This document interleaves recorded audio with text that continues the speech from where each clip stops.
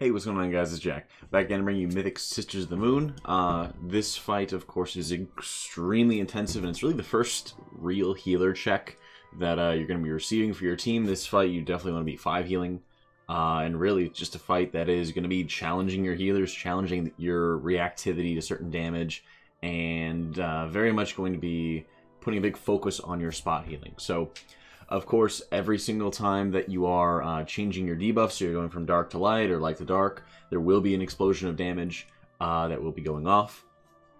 And the big thing here to focus on is just how you are pacing yourself in the detonations that are going out. So, for example, for us, what we're doing is we're just having, usually one group at a time will go. So we'll send, these 5 people will clear, give it a second, let our debuff fall off, and send another 5 people, and so on and so forth. And usually what we'll do is we'll also mix in the moonburn debuffs. The people who have the moonburn debuffs, they need to be able to clear them out. Usually we'll send them kind of in between 2 groups. So we'll send, we will send the first 5 people, then we'll send moonburns, and then we'll wait for the debuff to fall off, then we'll send the next group and stuff like that. And generally speaking, that'll be kind of the flow that you're going off of, so make sure you just have one person calling out at all times. Definitely keep an eye on your melee, because the melee loves to kind of dance back and forth and deal tons and tons of damage. And that really will be one of the big sources of damage that you are basically going to be forced to heal through without raid cooldowns. Your raid cooldowns are more or less going to be dedicated towards the Eclipse of the Moon. You might be, because you're 5 healing, able to just dedicate one kind of flex raid cooldown to an as-you-need-it position. But that'll be something that you kind of have to work on as you're starting. So usually you should be able to get your first 3 raid cooldowns kind of allocated for eclipses, and then they'll be back cycling, and they'll be back available when you need them again. So you can have 1, maybe 2 of the healers in that sort of flex position. If, say, melee is popping their debuffs early and stuff like that, and being very, very harmful, then you're able to kind of use that raid cooldown a little bit more aggressively during any of the clears and stuff like that. So it's always something to kind of keep in mind. You definitely want to be having powerful raid cooldowns, though. For every single Eclipse of the Moon, there's just tons and tons of healing that you have to heal up for the absorb. But at the same time, you also want to make sure that you are not stressing out your other healers as a whole. So you definitely want to be allowing the raid cooldown to do its job. So, for example, if you are having a trank going off, you might want to see and kind of play it by ear of how expensive of abilities that you're using during the Eclipse to be able to heal that damage up. If you're spamming, for example, as a Holy Priest, lots and lots of Prayer of Healing, and it's causing your Trank to have more overhealing, then what you're getting into a situation is that you're kind of wasting your own mana for higher HPS in the short term, and this is just going to be hurting you near the end of the fight as you're burning through more and more of your mana. So definitely try to keep that in mind. The pacing of this fight is extremely important, and your mana is very, very easy for your mana just to kind of get drained away. I was playing this before the nerf to Binding Heal. I still think Binding Heal could be a very good choice here if you're playing a Holy Priest. You would just have to probably mix in more Prayer of Healing than I did in this kill. This kill actually mixed in like no Prayer of Healing whatsoever. So I was able to run without a Promises deck. But with the changes and now the fact that Binding Heal is fixed, I think you still can run it for this fight. I think it is a still pretty favorable fight because there is plenty of damage going out on the raid as a whole. You just kind of have to be mindful of how often you're using it and if you're getting good effects out of it, But as an example, even here when you have eclipses going off, I'm not spamming Prayer of Healing. I'm trying to pace myself as best as I can just to make sure that I have the mana later on. And it really is super, super mana intensive. And it definitely will put a lot of stress on your other healers. So definitely keep that in mind.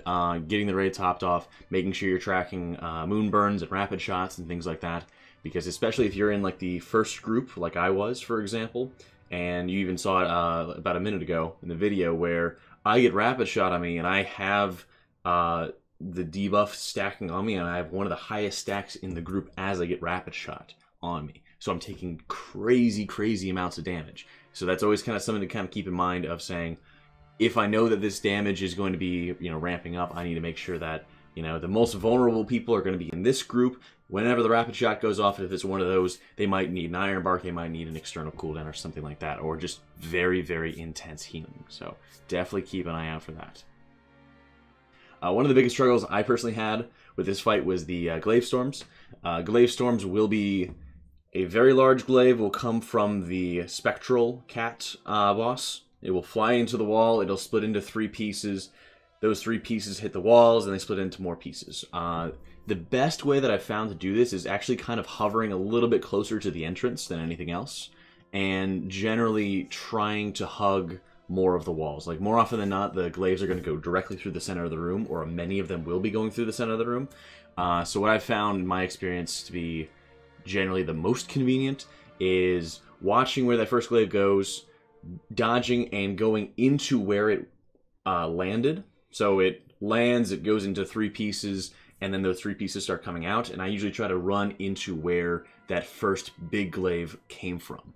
That helped me a lot for finding out where I was supposed to be going, and it's a nice way of, if you're able to run basically right at the first 3 glaives, it makes it so that you're dodging through those, and the rest of them are going to have a long travel time before they reach you again. So they're going to go all the way to the other side of the room, then they're going to split up, and then they're going to bounce back, and you have lots of time to kind of see where everything is. I would highly suggest, and this is something I didn't do myself and that really screwed me later on, I would highly suggest whenever the glaive storms are going out, focus on mastering that mechanic first, and getting it down to a muscle memory of, you know how the glaives are going to be reacting, and you know what you need to do in order to properly dodge them. You know, we had many times where glaive storms would even be going straight through the group as we're hitting final phase and we're having to split up the incorporeal shot. So all that stuff kind of going together, it's really, really important to master the one mechanic basically over the course of this fight that's very unpredictable, that you don't really know what's going to happen and when it's going to happen. So that was my biggest struggle here. For me, I chose to play Holy over the course of this fight just because I felt like I had a lot more control over, I guess, the type of healing that would be required. So, for example, over the course of this fight, there's a lot of sustained healing that's going out over the course of the fight. And sometimes you'll have a couple of the groups that'll be dealing very little to no damage, and then you'll have other groups that are going to be dealing tons and tons of damage. So you can always draw equivalents, or you can always draw comparisons of like, oh yeah, usually more often than not, this melee group will deal tons of damage. But at the same time, I feel like it's also a little bit more comfortable, again, me personally, for playing Holy on this, because I don't have to worry about any sort of wasted atonements that are going out at any point in time.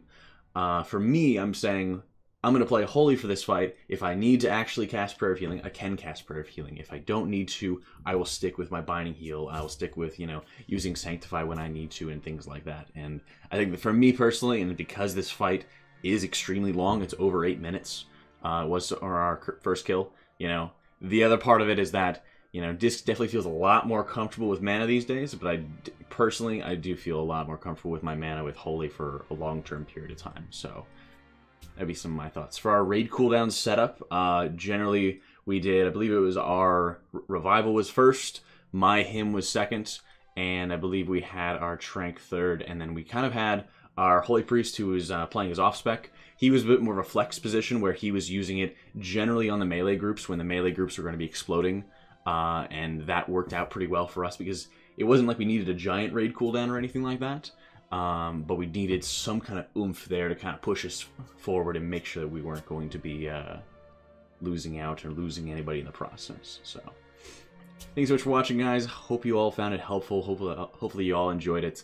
The link to the logs, of course, is going to be in the description below. All the links, Discord, all my UI links, of course, are going to be in the description as well. So I hope you guys found this helpful. Hope you found it useful. Thank you so much for watching. I'll catch you all next time.